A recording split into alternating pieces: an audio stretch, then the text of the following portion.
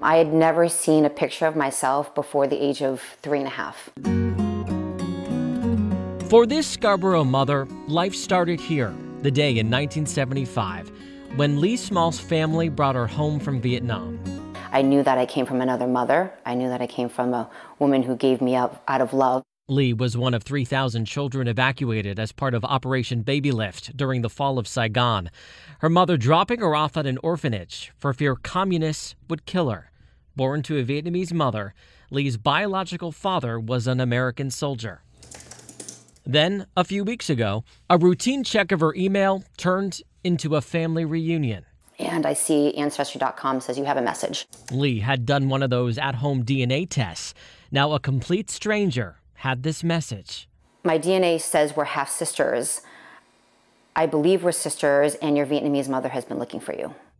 Her mother was looking for this little girl, Nguyen Thi Phong Mai. That little girl, Lee, who's now 47, never knew her mother had gone back. She came back, and the next day it was already too late. Never knowing where in America her daughter landed, Lee's mom never stopped searching until now. Within 24 hours of that DNA match, I'm really happy, to contact with you. A conversation Lee's biological mother had been waiting for 44 years. And I don't believe that I can find you. The first thing she said was, do you have a good life? Do you have a good life? And I said, yes, I had a wonderful life. I wrote a letter to... We were there for just the third time Nguyen, Thai Depp, and Small got to see each other. Since that day, they said goodbye. She's my daughter. I love her. I let her go because I want to save her life, Nguyen, now 70, says once that plane left, there was no turning back. And over the years, over the decades, all she wanted to know was her daughter was okay.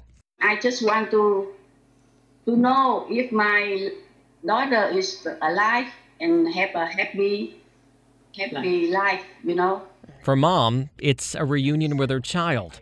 And for daughter, it's a connection to her past. There was a life there. There was a family there. There was love there. The pain in her face just... A family now reunited. The photos, the memories of a life forgotten by one, but so treasured by another. When you see that child, you think about how hard that decision was for her.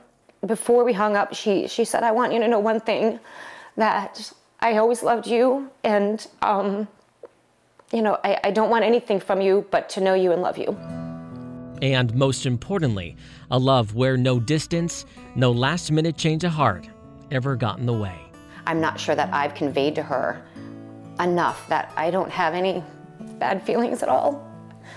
And I want to make sure that that's what she knows first and foremost. And I'm hoping that when I see her and she touches me and talks to me the first time, that she knows that, there's nothing but love and respect for her.